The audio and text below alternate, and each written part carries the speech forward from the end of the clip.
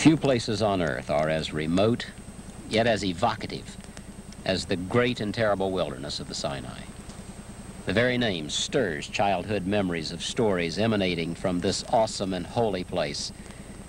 Each time I have been here, however, trekking the burning sands and climbing these craggy mountains, I've become even more aware of the eternal nature of God. In this place, I have found that the principles which enable all God's children to make it on their own through the personal wilderness are still here.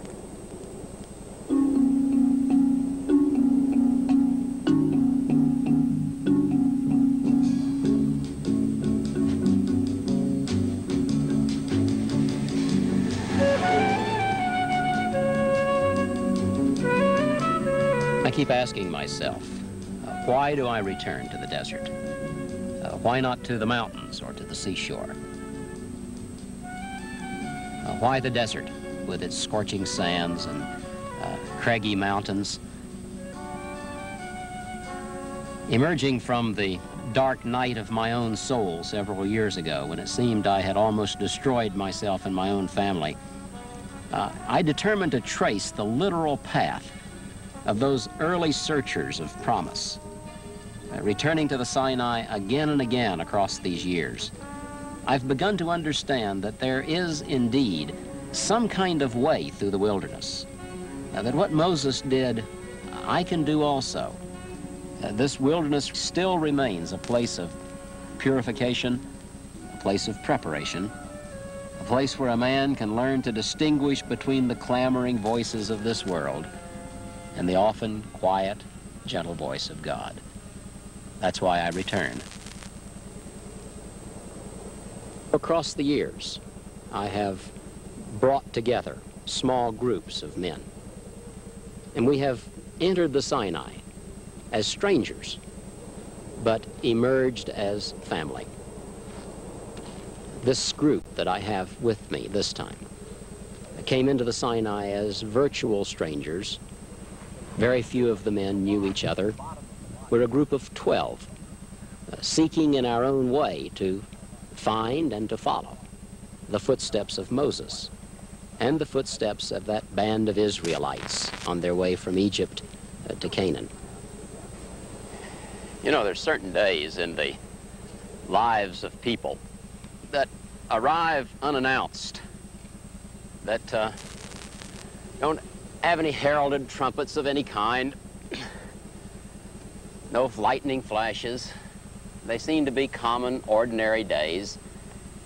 And yet, looking back on them, we find out that they're the most important and special days in our lives.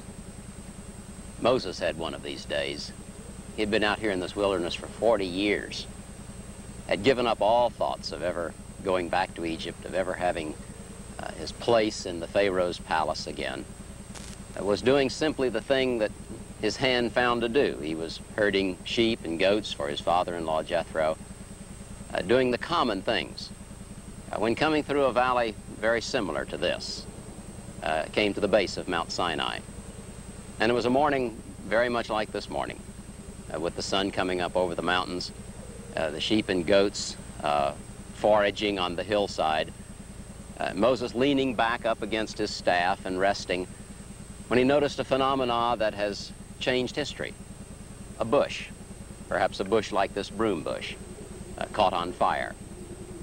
That's not an unusual thing, especially at Sinai, because oftentimes the dry bushes, catching the reflecting rays of the crystals in the bottom of the wadi, do burn. But this was an unusual bush because it was not consumed when it burned. And it burned and it burned. And Moses had time. He never had time in Egypt. But out here in the desert, you have lots of time. And so Moses had time to turn aside and look at the bush. And when he got to the base of it, a voice spoke. It was the first time anyone had heard God's voice in 480 years. But God spoke and called Moses by name. You remember the little quadrant from Elizabeth Barrett Browning, "Earth's crammed with heaven and every common bush afire with God.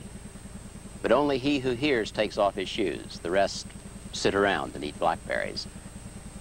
You know, the problem with most of us is we're too busy.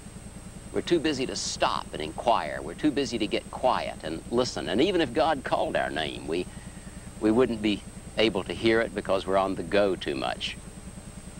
Think about all those men in the Bible that God called, Gideon and Amos and Isaiah. They were all busy men, and yet they were busy doing the things that they were supposed to be doing. Every one of them occupied with the small task that was at hand. And yet when the call of God came, they answered.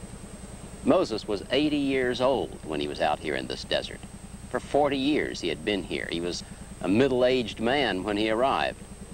And yet still God called him at the age of 80, a voice speaking out of this burning bush, giving him a task to go back to Egypt and to say to the Pharaoh, "Let my people go."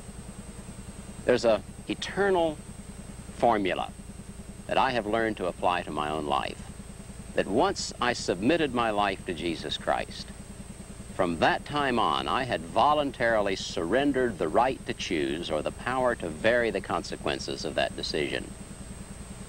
Moses had done that with his life. He had given it over to God and was then waiting on the Lord.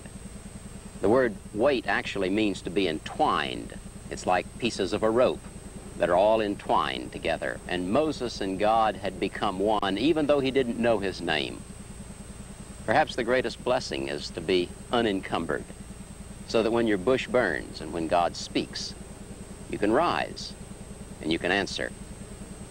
We're to be busy waiting on God, because bushes still burn, and God is still calling each one of us by name, no matter how old we may be or what our circumstances are.